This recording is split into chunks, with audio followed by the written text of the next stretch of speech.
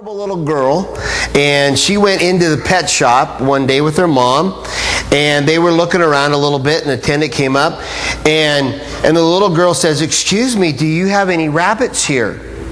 And the salesperson thought that she was so cute, and he knelt down, with her, and was kind of eye to eye, and he leaned in and says, "Well, honey, would you like a little white rabbit, or would you like a little brown rabbit, or maybe a fuzzy, cute little black rabbit?" And she leaned back in and kind of shrugged her shoulder and says, "I don't think my python really cares."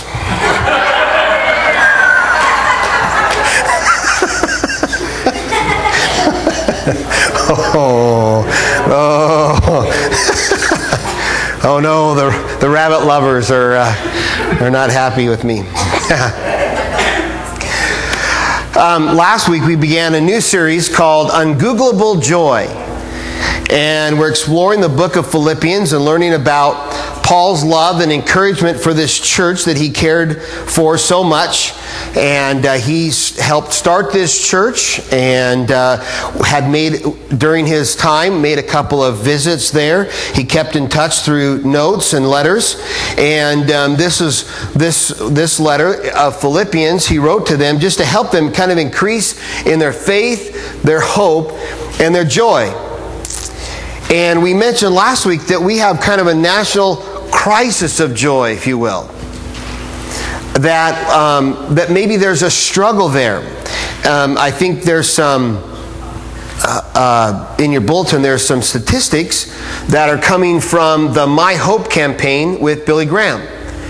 And we watched a little promo video of it last week, and just this challenge to the church to mobilize people who will just take the message of Jesus and share it right from their home to maybe neighbors or family or whoever you'd invite to come in and share some food together. And then depending on how this works out, there'll be either a video or there will be possibly a live broadcast that will be available sometime in November. Some of the details are still fuzzy, but this is an immobilization time where we can get people from the church to get involved and consider being what they're calling a Matthew house. That Matthew was just somebody that had Jesus come over to his house for a meal, and he invited some friends to come and meet him. Out of your bulletin, this is in there. Out of 100 neighbors, 100 people living right around you, 7 of those are struggling with depression. It's not just a sad day or they're having a downtime, but like struggling with depression. 14 are crippled with anxiety and fear. 7 are addicted to drugs or alcohol. 3 are grieving over the death of a loved one. 8 are struggling with the loss of a job. And 60 do not profess to be born again. And that number is actually probably higher in our area. These are national statistics. And nationally, we have a time where we're struggling with joy, struggling with contentment, struggling with life where we feel kind of whole and complete and good about where things are at. And we looked at this more last week, and so we're not going to have time to go over a lot of it again. But maybe you sense that. Maybe you see the same thing. Maybe you recognize this national lack of happiness. You see it in your family. You see the issues at your workplace. The issues of finances that we're struggling with lately seems to have brought out kind of new challenges and new problems. If you work with customers, those that I've talked to said they're answering the phone, they're working with customers, they're finding it's more and more difficult to deal with people that are walking through the door or calling up. And they're struggling, that people are just struggling in this area of joy, of happiness. And is there anything we can do? Well, I want to get right into our text this morning and talk about some things that Paul says will help us in the area of joy. Some things that we can learn. And we're in Philippians chapter 1, Last week we ended with verse 6, verse 7 and 8. Paul just again kind of talks about how his affection, his love for the church there at Philippi, and expresses that to them. And then we'll pick it up at verse 9 and begin our reading. And he says, "This is my prayer, that your love may abound more and more in knowledge and depth of insight, so that you may be able to discern what is best and may be pure and blameless until the day of Christ, filled with the fruit of righteousness that comes through Jesus Christ, to the glory and praise of God. Now I want you to know, brothers, that what has happened to me has really served to advance the gospel. And as a result, it has become clear throughout the whole palace guard and to everyone else that I am in chains for Christ. Because of my chains, most of my brothers in the Lord have been encouraged to speak the word of God more courageously and fearlessly." I want to think about or look at and ask, what are the things that Paul prayed for them? What did he want for them? That if his prayer came true, if God honored this prayer and they received these things, that it would increase their joy and help them find the kind of contentment and satisfaction that Paul had come to know. And Paul says, this is my prayer for you. In other words, he's saying, this is what I really want for you. This is what I hope for you. This is what I pray for and pray towards, that you would have the best things in your life that God has for you. And he says a few things. I want to look specifically at three, for a fourth one that's going to kind of be embedded in this. But first of all, he says, he prays for them that their love may abound. Paul would want and hope for us that our love would abound, for the church in Philippi, that their love would abound. 1 John 4:7 says, "Dear friends, let us love one another, for love comes from God. And everyone who loves has been born of God and knows God." This is similar to the idea that we had in talking about last week, that we call this ungooglable joy, because it's not joy that we kind of can build. It's not a joy that we can buy. It's not a joy that we can search for on the internet and suddenly we can find it. It's ungooglable. It's something you can't just go out. You can't smoke it or drink it or own it or anything. But instead it comes through a relationship with God through Jesus Christ. It's a gift that's given to us. And in a similar fashion, what I just read in 1 John is love comes from God. We get love and God's love through knowing God. And Paul is praying too that our love would grow and that we would abound in love. As your heart continually fills with love, it's also going to fill with God's joy. But how do we do that? How can we fill it with the kind of love that comes from God? Because let's face it, the love that we're most familiar with, the love that we experience, the love that we see, the love that we know example of, is a love that's rather fleeting. It's a love that can be empty. It's a love that's here today and gone tomorrow. It's a love that's very dependent upon our emotions. And we can feel and act loving today and a moment later be filled with fear or doubt or anger. God's love is different. And we want to grow in God's love. Paul says that he wants us to abound in love. He says that happens through knowledge and depth of insight. That we grow in understanding of who God is and how much He loves us and how He pours that love into our life. You see, there's two things that are needed there. Knowledge, understanding of God and who He is. But he couples that and he says, and depth of insight. It's not just enough to know about God. There are a lot of people that know about God. They know things of Him. They know verses from the Bible. But they don't have depth of insight.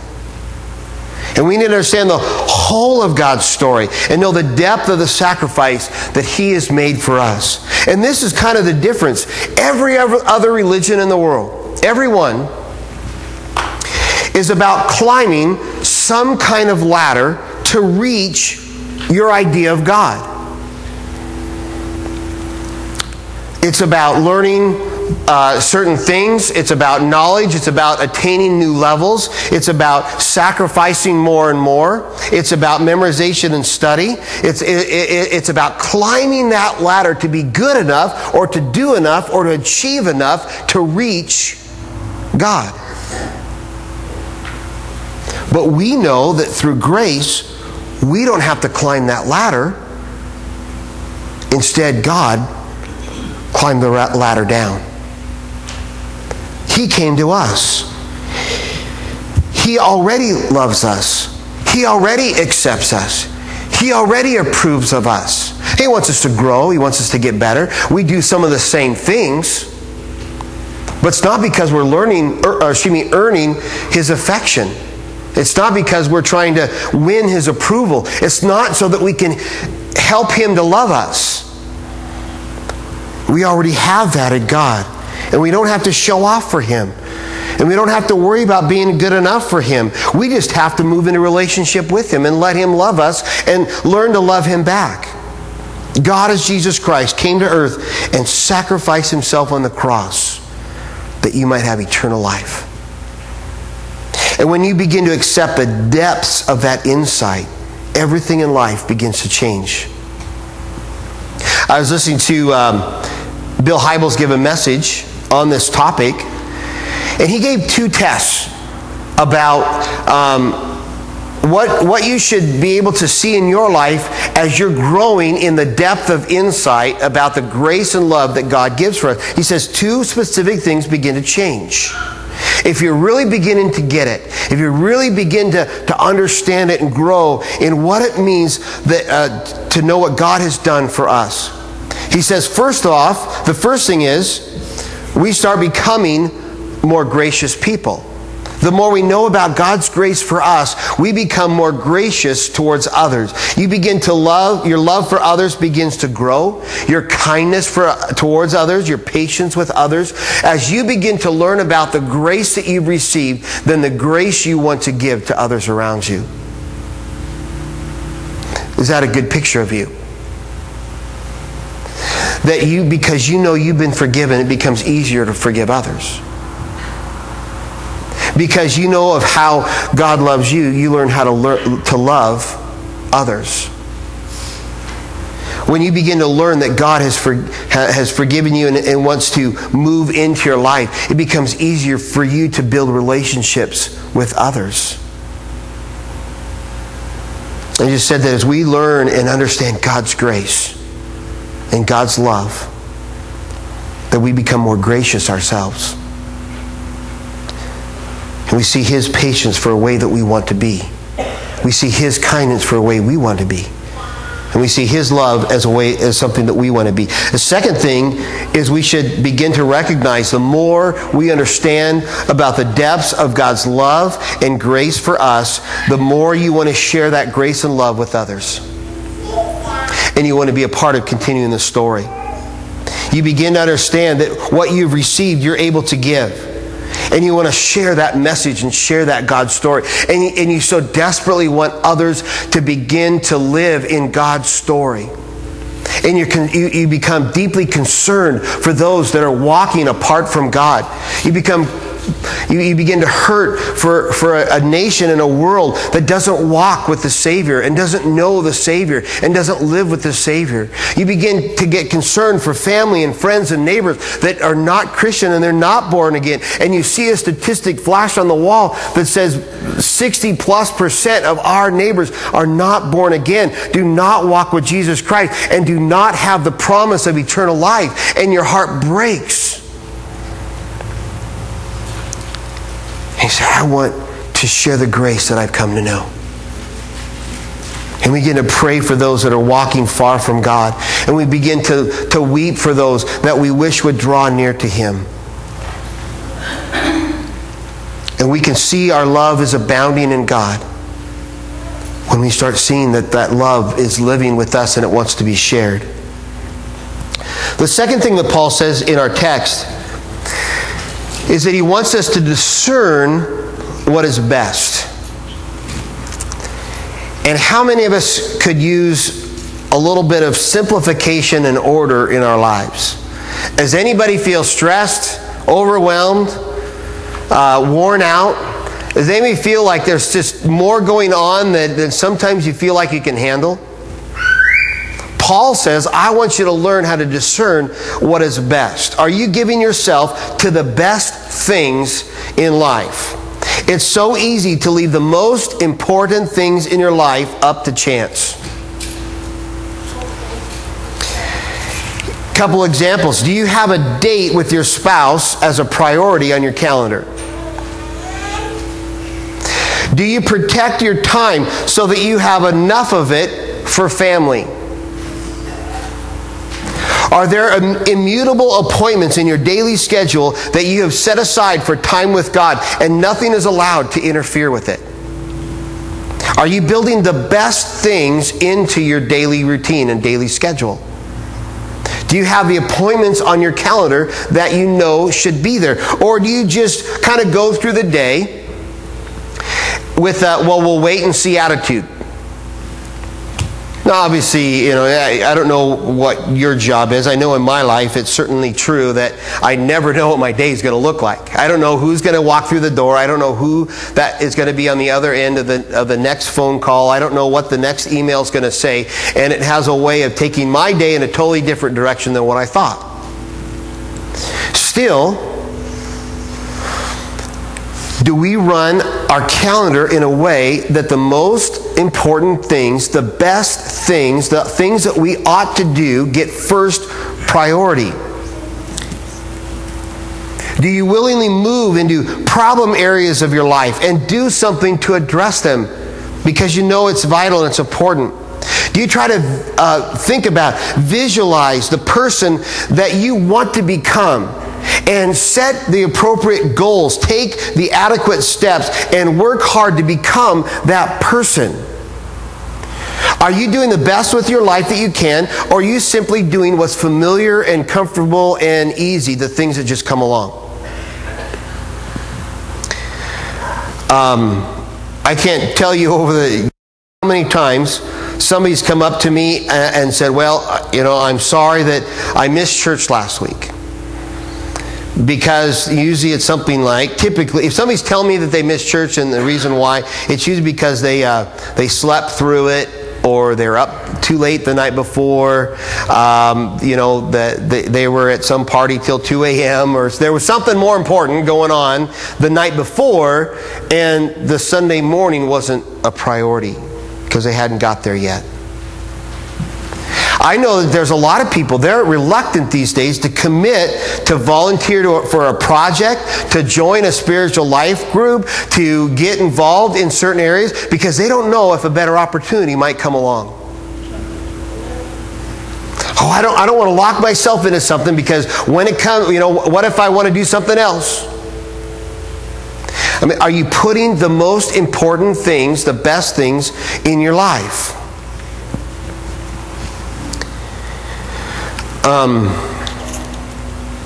I've kind of recognized that in helping people to deal with stuff in their life, that there's kind of two kinds of people. There's a kind of person that if they're going through a hard time, they kind of come rushing. They come right in. They want to talk about it. They want to pray about it. They want to deal with it. They want to get help. They want guidance. They want to know how they can move through this tough spot.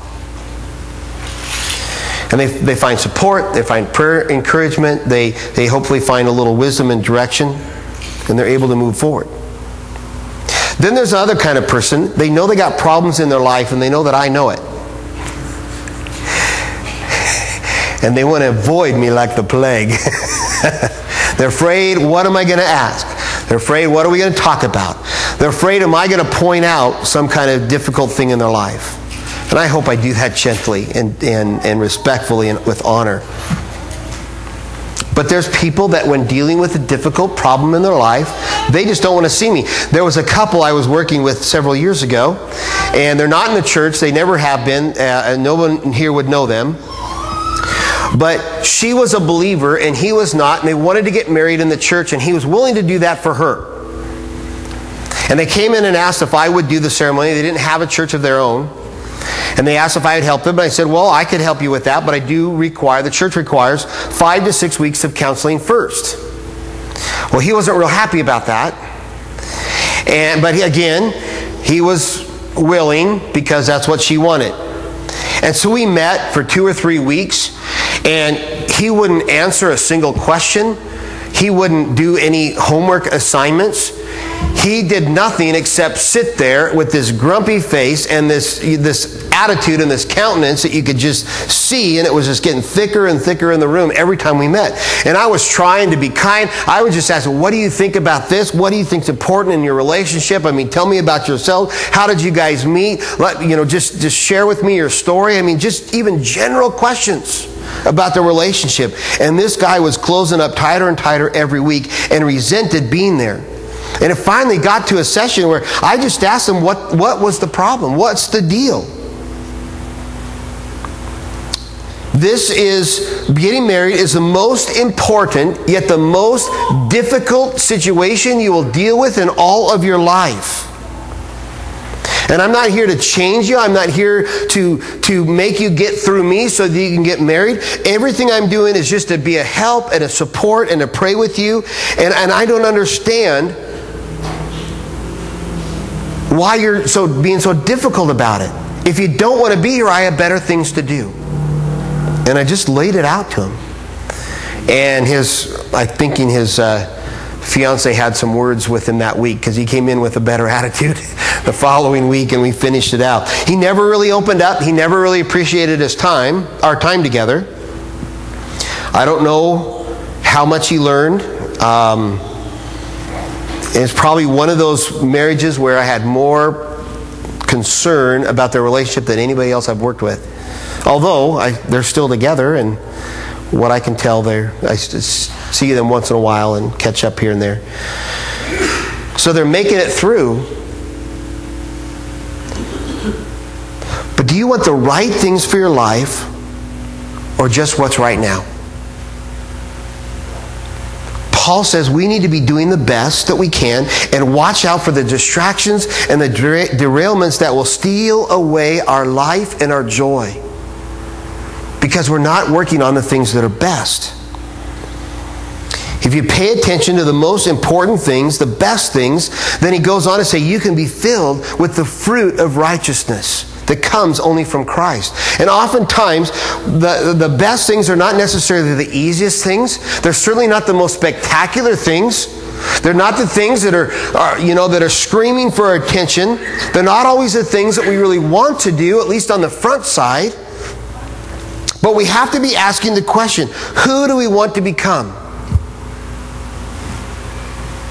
Do you want to reap the rewards of a sinful life?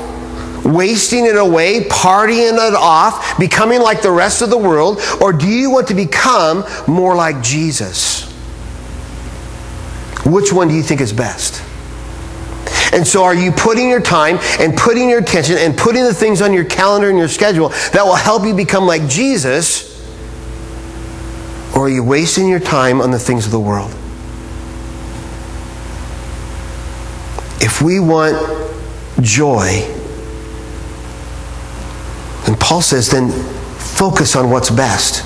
Put your attention towards what's best and build that into your life. Make God and time with Christ a priority. Make His Word something that you want in your life. Make sure that you protect your schedule so that the best things go in first. And look at where your life is going and where you want it to be. And work on the things that are best. Now, third, I got an extra one on there for you. The fruit of righteousness, I think, is the benefit. It's what you're filled with if you do the things that are best. But the one I just want to kind of finish out with this morning is in verse 12. He says that we should be about advancing the gospel. At the beginning of the church, Paul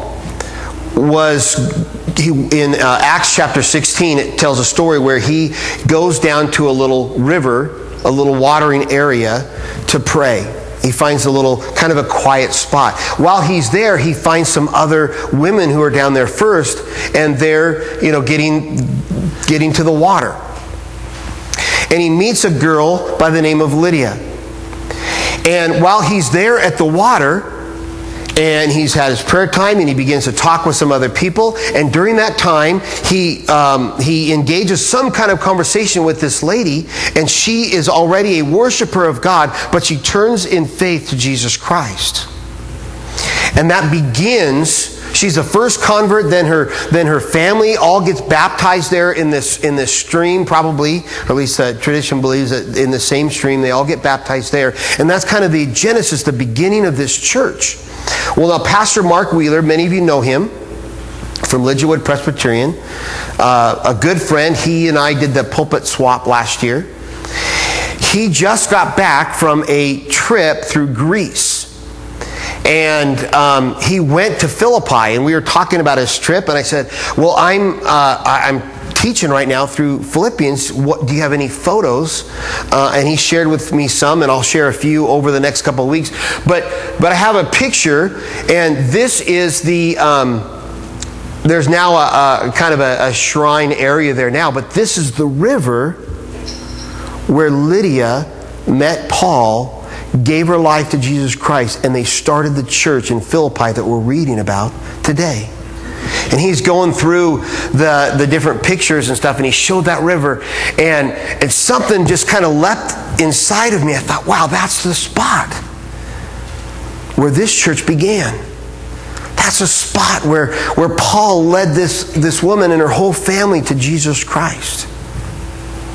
That's the place where it started. And now, almost 2,000 years later, we're still talking about this letter that he wrote to this church that he loved, that today we could learn a little bit more about joy.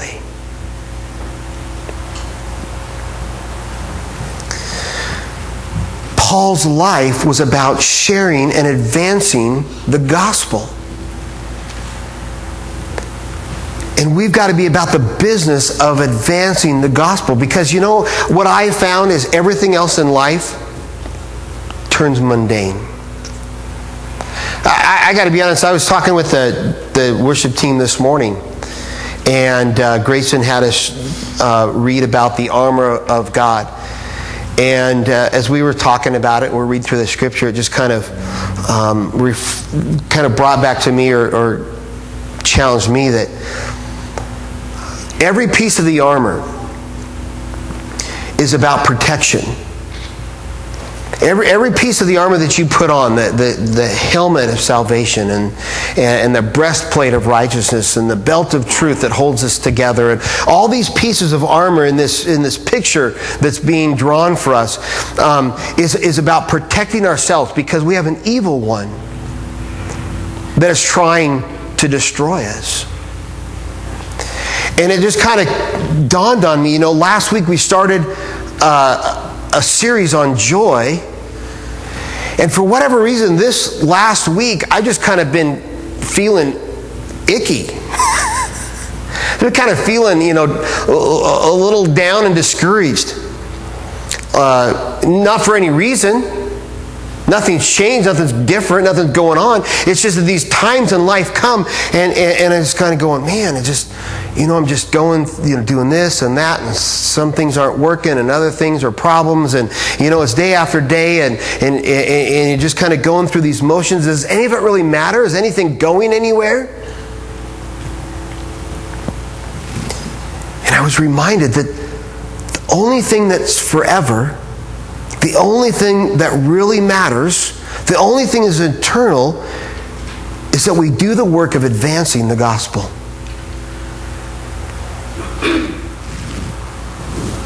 And here, thousands of years later, we talk about a woman that came to faith, a family that came to faith, a city where a church was born and began ministering to their community.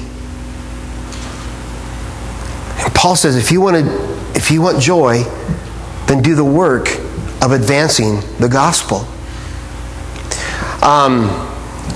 Click down one, Donde. We talked about this on Wednesday, and I've been trying to really kind of get my mind wrapped around it. We've talked a lot about the missional thinkers and the missional church and what that might look like, and that we want to be a people that are on mission. And sometimes what we tend to do is we think that, well, we're a church and then we do mission. A lot of times we think of ourselves that way as Christians. We have a life that we're trying to live, and that life is surrounded by all kinds of stuff. We go to work and we have a family, and we got to take care of our yards, and we go to church and we do classes and we get involved in our communities, and maybe you're a part of some kind of other group, club or hobby interest that you have, and we have all this stuff that we just fill our life with, and then occasionally we add mission. And somehow we have to kind of squeeze it. We have to fit it in. We have to find a way. The preacher said something that made you feel kind of guilty that you haven't shared your faith in a while. Or you were in a Bible study, or you read a verse and it said, something that you feel, oh man, I really should, join some project and volunteer for something because I know I'm supposed to. And we find ways to take mission and squeeze it into our already busy and overcrowded life.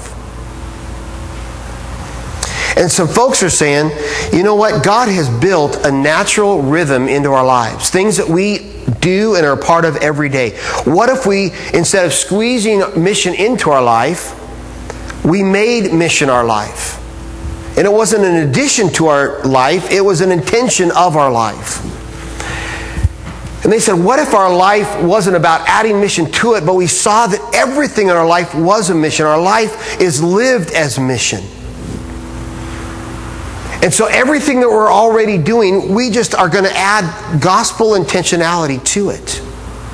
How could I live out the mission of advancing the gospel in everything that I do? So God has a story. My life has intersected that story, as well as every other person that I meet.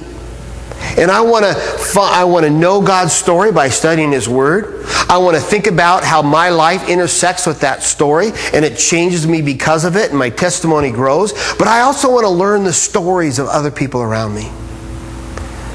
Where did you come from? What's going on in your life?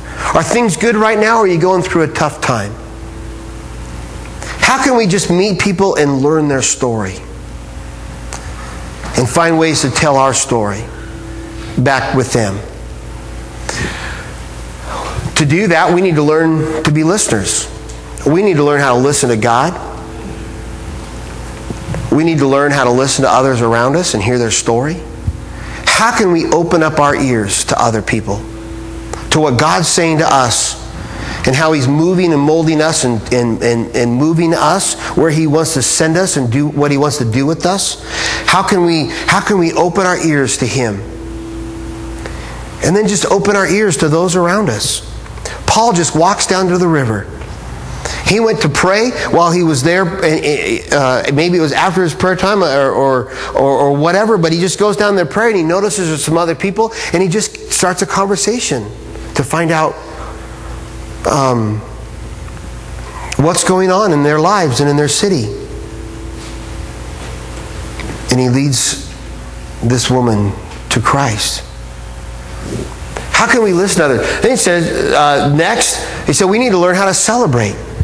If we have God's grace and love, we have the greatest reason to celebrate in all the world. Nobody else should be able to party like the Christians. Because we're the only ones that have a reason to party. And we know how to do it right. We can party and celebrate in a way that doesn't destroy our lives. We get to party for real reasons and have real joy. And so we should be able to freely move into the celebrations, have celebrations and join other people's celebrations, getting involved in things going on in the neighborhood. If your block is having some kind of a block party, why not be there? If there's things that are going on that we can celebrate, why not be there? Just get involved. I mean, didn't we see Jesus at some of the parties around town? The bottom one, you can't see the bottom word, sorry, it got kind of jumbled up there, but it says eat, You know, we all eat. We recognize that we have to eat. Why not eat with non-believers? Spend some time. We can hear their story and listen to them. We can share our story as we're eating together. And we can just share meals together. But the reality is, the longer we are Christian, the less likely we are to actually sit at the table with a non-Christian. Well, what if we used our eating times? We have to eat 3 times a day anyways. Why not use some of that as an opportunity to sit with a non-believer and just share stories? Be a blessing. The whole reason God blesses us is that we might be a blessing to others. Look for ways to help, to encourage, to provide for, to come alongside. What could you do to be a blessing to others in your life? And then the last one, recreate. We were talking on Wednesday, you know, Elon, everybody knows Elon and his little white motorcycle. And he added a little sticker on the back with 3 crosses on it. And he joined the Christian Motorcycle Association. Something he loves to do, and he's looking for ways to leverage it for Jesus Christ. With his little symbol, with the club that he's a part of, and they're actively out doing things. Sometimes they just go for a ride, but other times they'll use a ride and turn it into a prayer ride or a way to go volunteer. They volunteered out at Silverwood last couple weeks ago. But he's taking something he already enjoys and he's using it with gospel intentionality. What are some things that you already enjoy doing for recreation or for rest or creativity? And how could you use that to share God's story in the rest of the world? Problem is, we tend to huddle. We'll share God's story with people that already know the story. That's the only ones we want to share the story with. How can we use the things in our life that we're already doing to share it with others? That we could be a blessing and we could just show that we are rested, we're relaxed, we have energy, we have joy because we know how to rest in the arms of Jesus Christ. We need to be examples. Unfortunately, today, when the world looks at the Christians, they don't always see somebody that they really want to be like. How can we use our life to advance the gospel? Paul says, this is what I pray for you. I pray that you would abound in love, that you would search out the best things in your life, and that helps you to become a witness into the rest of the world so that you can advance the gospel.